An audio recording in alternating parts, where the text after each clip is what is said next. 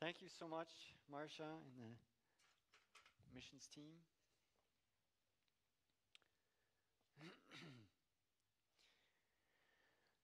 Well, how are things going so far? I see you. I see you. You have to be careful what I say. This service is recorded, right? But nice to see everybody this morning. Looks like everybody's in good health and good spirits, full of the joy of the Lord. Is that true? Yeah. So then, this is going to be the last one, okay? This is going to be the last in the series on Gideon. We've done 7. I figured, okay, that's enough, right? That's enough with Gideon. But it is actually the second part to what I started last week. We didn't have time to finish last week. We were talking about the unmaking. The unmaking of Gideon as an important spiritual leader in the country of Israel. And kind of looking at what it is that took him down, right? And one of the things last week, the primary things we talked about was placing people on pedestals. The tendency to worship the clay instrument rather than the God who inspired and empowered that instrument. And that when we do that, it has an impact on the leader and has an impact also on the follower. The impact on the leader is that it infects his mind and his ego to believe that he's something that he's not. That's number one. The impact on the follower is that it now opens up the follower to false teaching and to idol worship. And so basically that's what we talked about last week. But we're not done. We're going to read the final part of Gideon's story. And so Gideon, as we learned, is not willing to accept to the position of to be king. He feels and he knows that to be wrong according to the law of Moses. And so he won't accept to be king, which, I mean, he was right not to do that. But there is something that he is open to. There's something that he wants to accept, and that's what we'll read here, Judges chapter 8, starting at verse 24. And he said, that's Gideon, said, I do have one request, that each of you give me an earring from your share of the plunder. It was the custom of the Ishmaelites to wear gold earrings.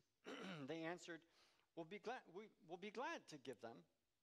So they spread out a garment, and each of them threw a ring from his plunder onto it. The weight of the gold rings he asked for came to 1,700 shekels, not counting the ornaments, the pendants and the purple garments worn by the kings of Midian, or the chains that were on their camels' necks. Gideon made the gold into an ephod, which he placed in Ophrah, his town. All Israel prostituted themselves by worshiping it there, and it became a snare to Gideon and his family. Yes, a snare. And that's why I brought this trap here. So I'm not going to tell you what this is for, okay? But well, it's a trap. And everyone knows the cage-looking thing. You know what? Even the animals know this is a trap. Okay? But the key to this and how this works is you have to put a lure or a bait inside there. We put a cracker with peanut butter.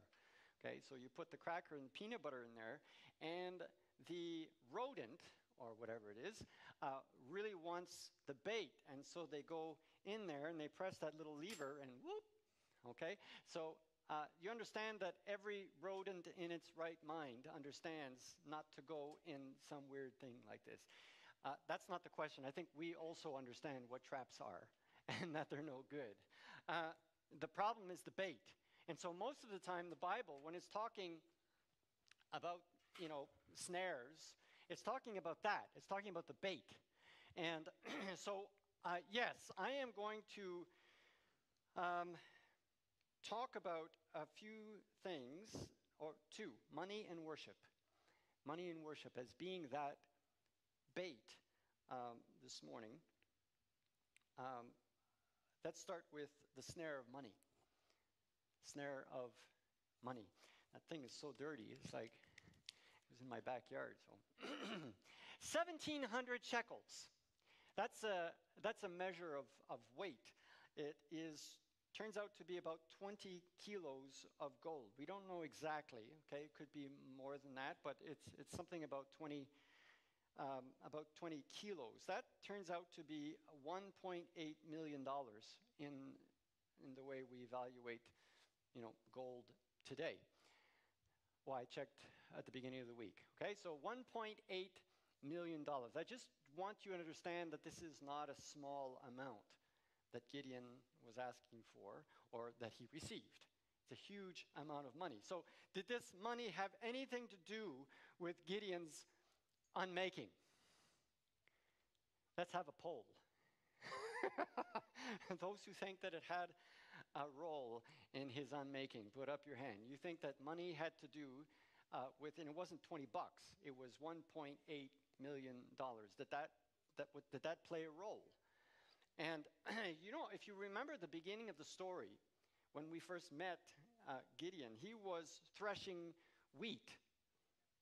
Okay, and so manual labor. And it's not like he had servants or whatever doing the manual labor for him. He was doing it himself. So my point is that he was kind of like an average Joe. And so my guess is that people being as they are, that there's nothing new under the sun. And money, yes, was part of his unmaking, or the unmaking of Gideon's positive influence anyways in the country.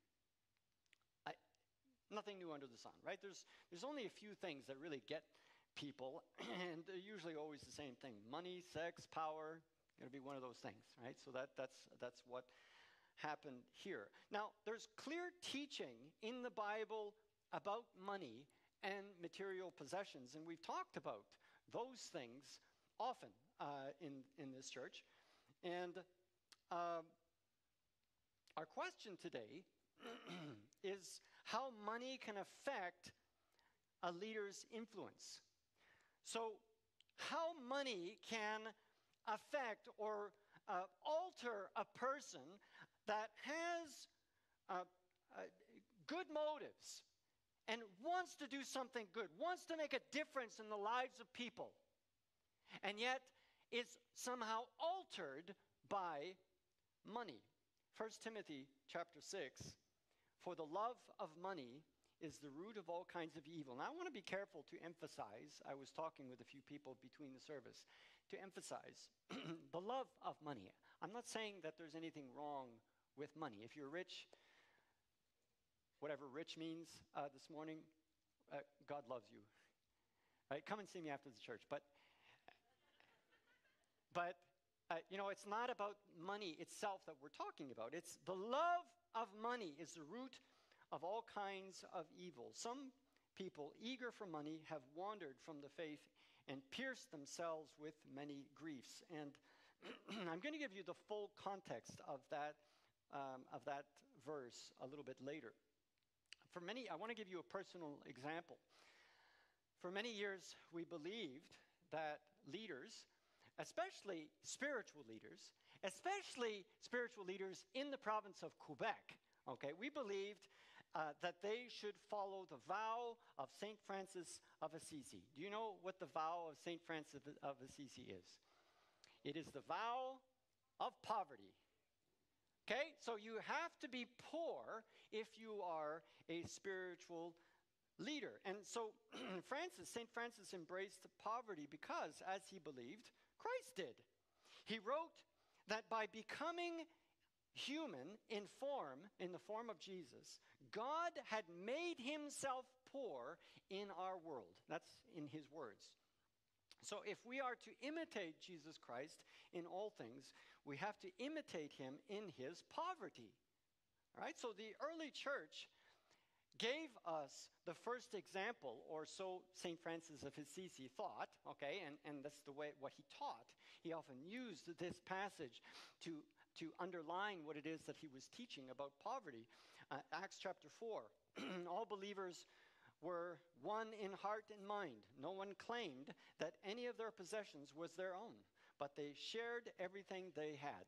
Okay, so that was kind of to bolster what he was teaching about poverty. So this means that a person who took religious vows to be a Franciscan monk, they owned nothing. They had nothing.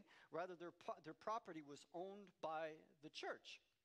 And so this vow of poverty became very popular in the world for centuries, and it impacted the Protestant movement as well. And so we were impacted by this vow of poverty and what it meant in Christianity. And so for a long time, pastors, or the pastor or the minister, would always live in the parsonage, or some use the word manse. Okay, so it's a property that's owned by the church. So the pastor did not own anything. It's the church that owned it. So that comes from this vow of poverty. Now, ask me how I know this, because I personally, growing up as a child, my parents are going to kind of chuckle here, because I grew up in those parsonages. Okay, so I grew up in houses that were not owned by my parents. They were owned by the church. So they actually didn't have a house. They lived in the church's house. Okay, so that comes from all of this vow of poverty. There are, of course, problems with this mentality. When a pastor is no longer able to work, he becomes a liability that the church is often not able to support. So what it leads to is pastors who have served the gospel and the kingdom their whole lives, but who are left to live as beggars in their old age. So, kind of very little income and no place to live.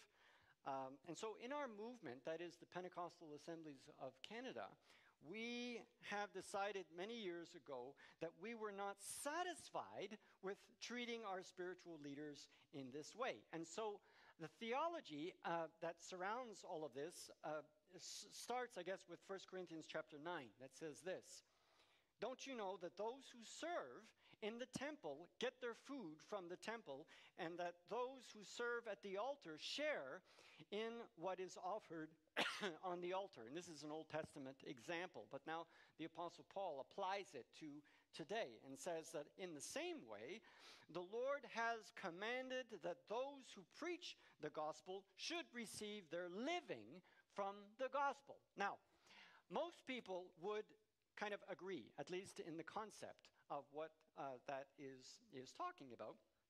The disagreement comes with the definition of what constitutes a living, that they should make a living from the gospel.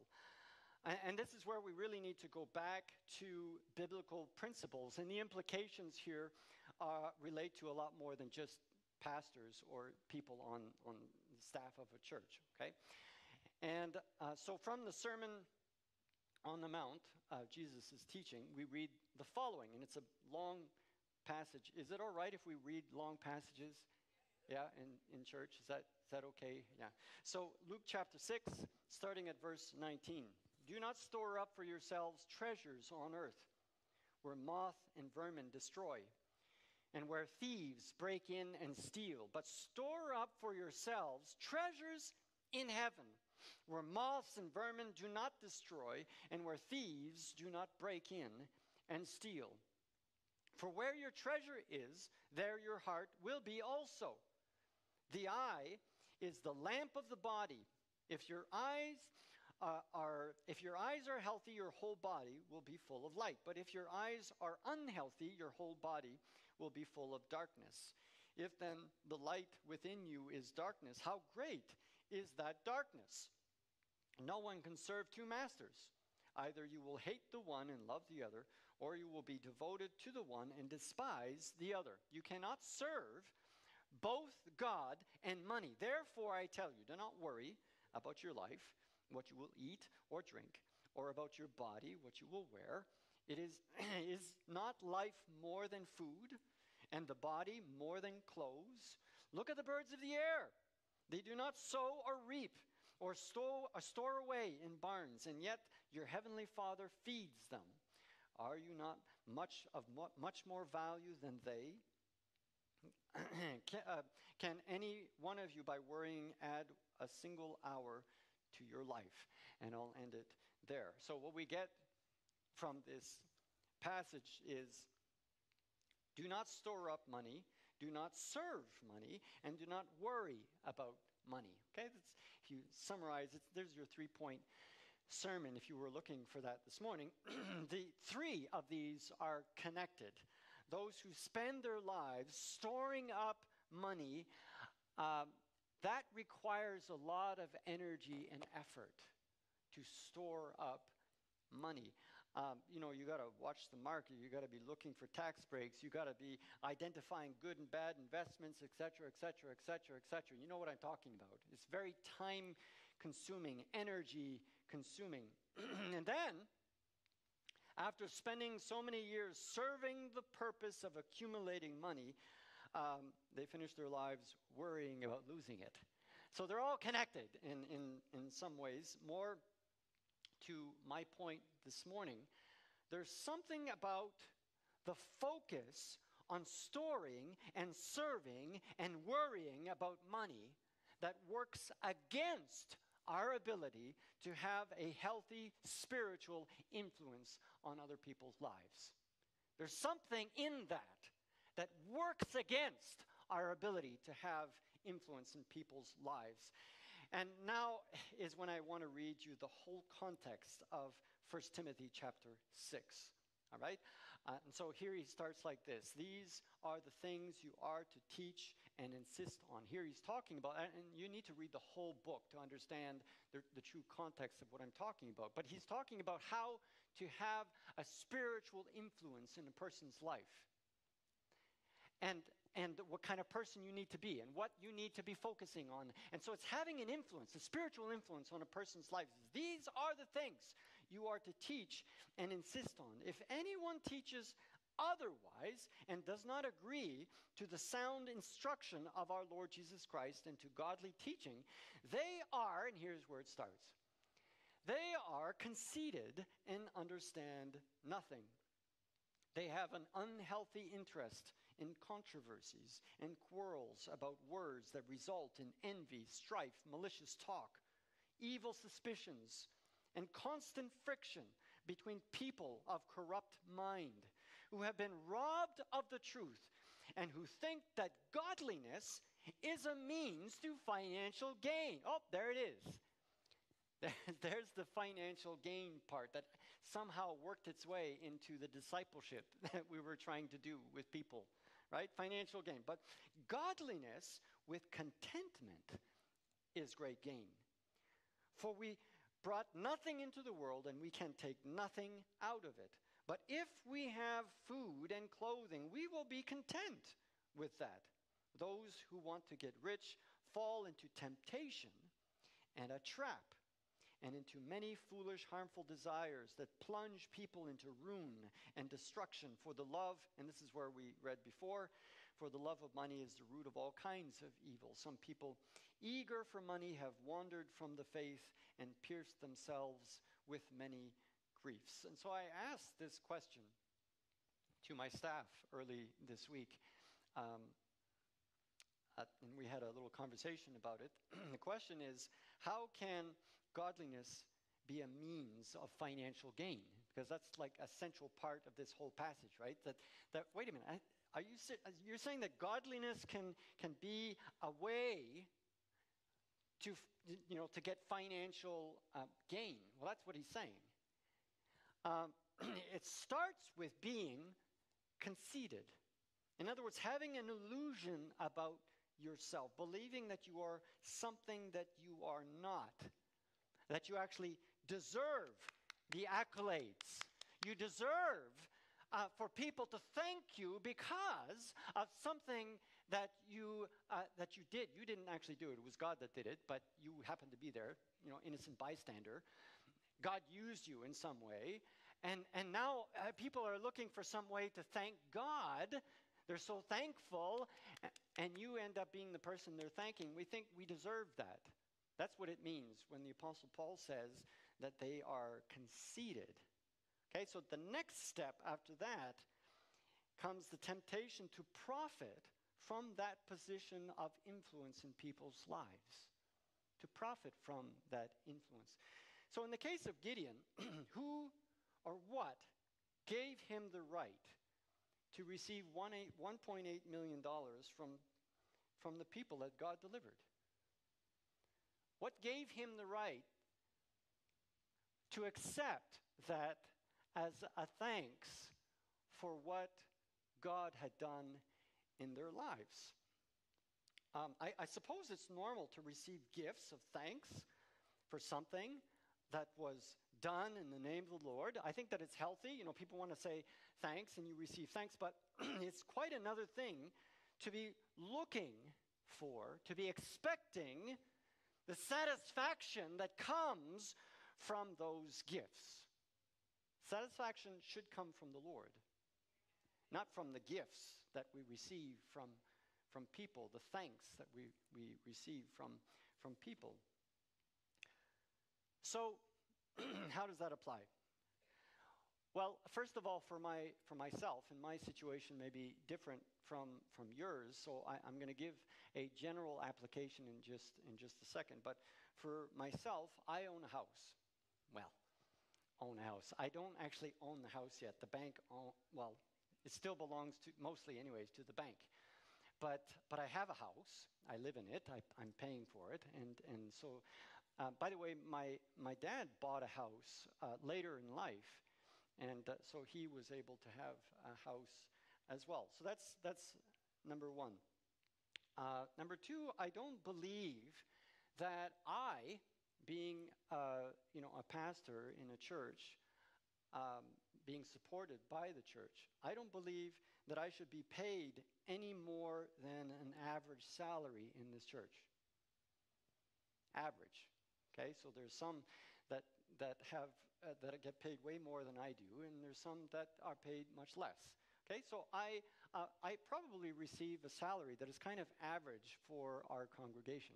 So I strongly believe in that. Now the board, I don't decide my own salary. The board does, and of course there's things to look at. First and foremost, our finances and so on, and we have a staff of 10, but. What I believe is that I should be getting a salary that is average for us, for our congregation. Thirdly, and this often does not get said, that I also give tithes back to the Lord. I give 10% of what I receive back to the church. Did you realize that? Did you know that that's the case, right? So I wouldn't be up here teaching and encouraging this kind of behavior, this kind, and believing that this is the right thing to do according to Scripture and then not do it myself. That's ridiculous. Okay, so no, I support the church in the same way that you do. If you are a member of the church, of this church, we encourage regular giving, right, to the church. And so that's also the case for me. Now for a general application, Luke chapter 6. And if you do good to those who are good to you, what credit is that to you? Even sinners do that. And if you lend to those from whom you expect repayment, what credit is that to you? Even sinners lend to sinners, expecting to be repaid in full. But love your enemies. This is where it goes kind of opposite what Christians do. Okay, so love your enemies, do good to them, and lend to them without expecting to get anything back, which I guess is not lending, more like giving. Okay, so without expecting to get anything back, then your reward will be great, and you will be children of the Most High, because He is kind to the ungrateful and wicked. Be merciful, just as your Father is merciful. In other words, not giving back to them what they deserve, right? That's to be merciful. So no matter what you do to other people, how you do ministry in people's lives, and how you contributed to their lives, don't fall into the snare of expecting personal benefit from what you have done. Some people have fallen into the snare of measuring how the quality of what God has done in a person's life by the return that they have received from it. That's not the way it works, right? Colossians chapter 3, whatever you do, work at it with all your heart, as working for the Lord, not for human masters, since you know that you will receive an inheritance from the Lord as a reward, not from people, from the Lord. It is the Lord Christ you are serving. I'm going to end it there and go on to the next snare. The next snare, which I will finish with today, is the snare of worship. The passage says that Gideon made an ephod with some of the gold he had received. Now, you remember it's 20 kilos. I don't know how. An ephod is a garment. Okay, it's a garment that the priests wore, and you can read about it. The law of Moses clearly describes in detail how the ephod was to be made. I'm quite sure that you can't put 20 kilos of gold into a garment. That would be a garment, right? I really don't think so. But anyways, he used some of it, and he made this ephod. And we think that because it was a holy thing, that it was used for worship, that it was kind of, this money was used for a good cause, right? It was something for the glory of God. And so because we spent money for the glory of God, then it's all good, right? It says here that the people ended up worshiping that ephod. Worshiping it. And what sounds funny to me is it seems like there wasn't even a priest wearing that ephod. It kind of just stood there, maybe in a case, like in a museum or something. There was a stand, and here's this ephod, kind of empty, and people would come and to, I don't know, pay their respects to it, to worship it, to, I don't know what exactly they were doing to it, but there it stood. So often this is the case. The outward form becomes more important than the inward reality, the form of it. Holy things rather than holiness. You following me? Holy things become more important than holiness. This is what the first two commandments are about. No other gods and no idols. But holy things rather than holiness. Can you think of some holy things? Think of some holy things that you know of, maybe in the Bible or in our surroundings. There's so many of them. How about one example from the Bible? Remember the brass serpent? The serpent, remember the story of how Moses put this serpent up on a pole or a cross or whatever it was, and the people of Israel passed by, and as soon as they looked at the serpent, they were healed. Well, you know that brass serpent, they kept it. It became a holy thing. Do you know that the people of Israel worshiped that thing for like 800 years? 800 years before somebody had the good sense to destroy the thing and get rid of it. Okay, but 800 years. But we have so many other examples. I mean, all over the world, we have church buildings. There's a few church buildings that I visited in Vatican. Pretty nice. Okay, but there's a cornerstone there that says "to the glory of God," right? Well, it's for God. It's for the glory of God, so it's okay, right? Statues, bones, relics. Anyone ever been to the St. Joseph's Oratory, the crutches there? Isn't that kind of like a holy thing? A holy thing, right? The way we dress, communion plates, I don't know, Christian language, even worship songs.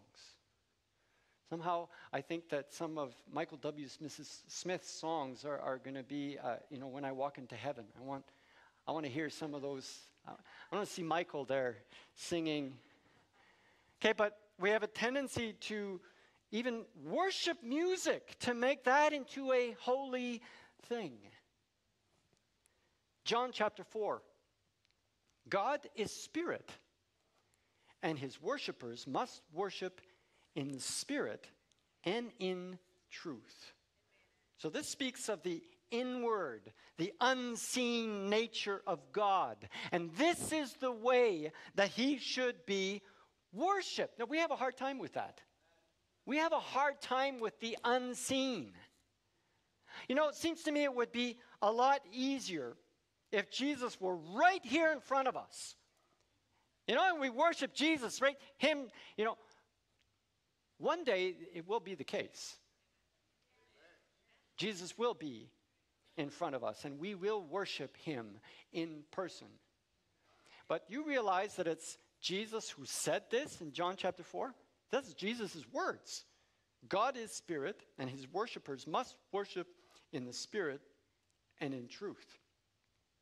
So when we worship in the Spirit, or by the Spirit and in truth, we are acknowledging the truth about who God is, and that is of the Spirit, right? It's the Spirit of God that allows us to do that and to see that and to know that. Okay? So we acknowledge the truth about who God really is according to Scriptures, and not worshiping, therefore, our own creation or our own interpretation of who we think God should be. No, it's the truth about who God is, his characteristics, his person.